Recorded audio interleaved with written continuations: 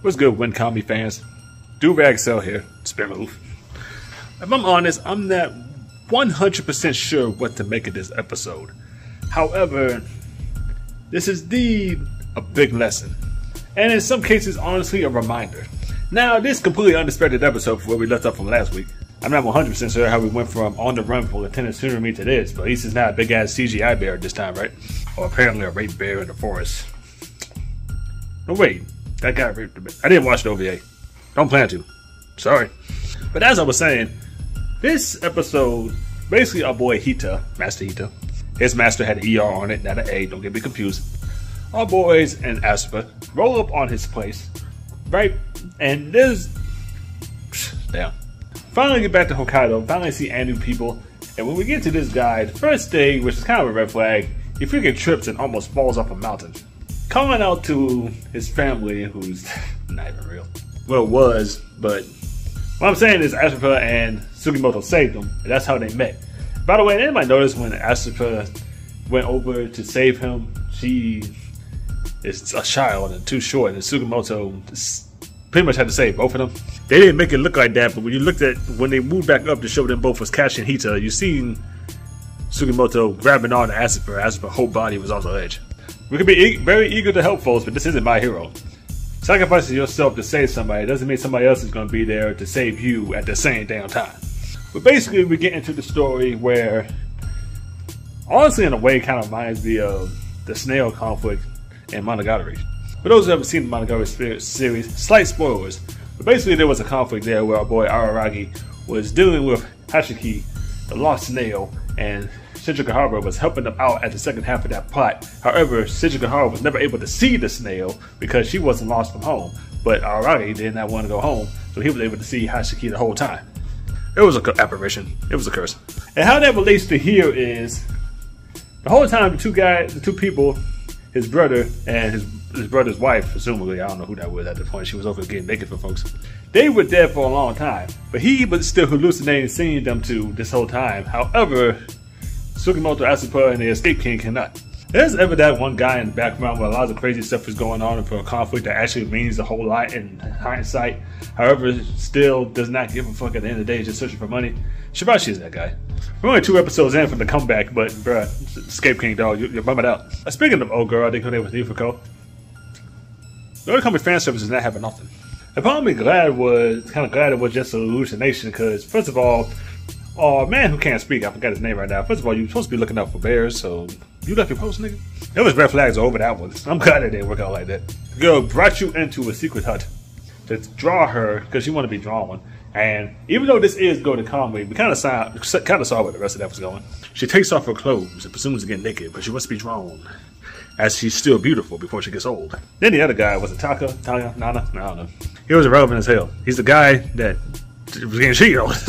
He pulls her out, they have a conversation, and then he just tongues her while he's up in the tree doing the tongue motion, wishing that was his tongue in that girl's mouth.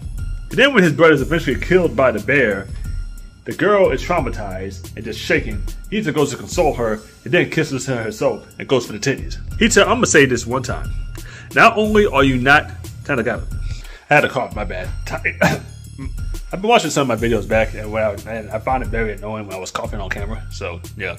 Tanagaki, but I meant to say. Guys, I'm trying to make a joke, fan service joke, but Tanagaki was getting ass with Incumat, and this guy wasn't, but I fucked it up, so let's just move it on. Now, Asper was making the MVP of the episode. Because, you know, she being one with the Anu people, or one of the Anu people, and she basically knows the stories, knows how things actually go down. She was able to detect the cap right from early on. Not to mention, since her connection with the gold, the Anu people's gold in the first place, she was already apprehensive of where this episode was going the entire time. She was able to see through Hita, and because he's just, you know, going crazy right now, I don't want to say she was seeing through his lies. However, that's how she interpreted it at first, because one, his story didn't match up with the actual legend, and two, these traps are kind of just hit. Basically, she was able to find out this guy didn't see no freaking bear. And here's the problem.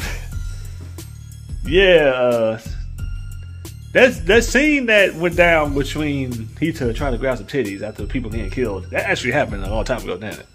I hate that, bruh. I really don't even want to joke about it, because this is like situations like this.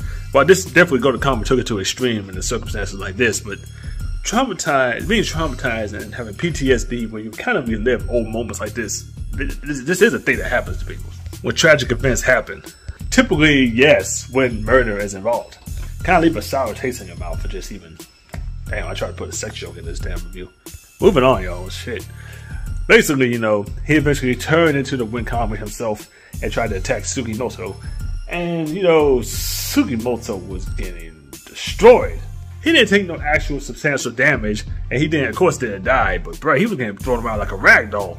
Didn't even get, like I said, didn't even get hurt enough to get into immortal Sugimoto mode. But, bruh, like all these considered, if you take into account that Sugimoto didn't take that many wounds from this was out of his most not ready for a fight.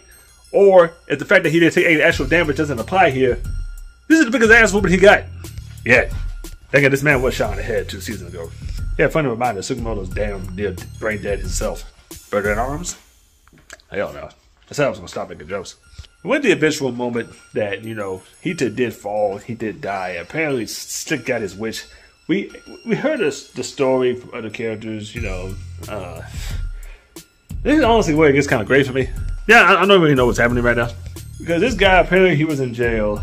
Apparently he has the tattoos we're looking for. However, the other past story with his family getting killed by the Wind Kamuy is real. He did indeed hunt for gold and platinum, and this is where it got him. And part where these two stories connect, unless it's actually a fact that these two guys are two different people just telling two different stories, which also in a way makes sense because it's all crazy as fuck in the first place. It don't make no goddamn sense. Yeah, I don't know. Jade, help me out here. But the moment of reflecting this episode, where, first off, Asapa pretty much said straight up how the stories didn't match, and his downfall, while yes, he was being greedy and hunting for the gold in the first place, he did get the story right.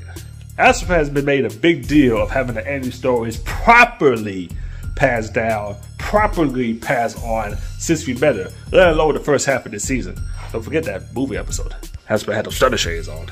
And also, Sugimoto basically was highlighting how hunting for gold like this, or any kind of riches whatsoever, what that can do to a person. Visualizing, you know, Hishikata, Sugata Surumi, Ogata, and yeah. No shit, but I'm insane, huh? Point out the same people in Golden Kamuy.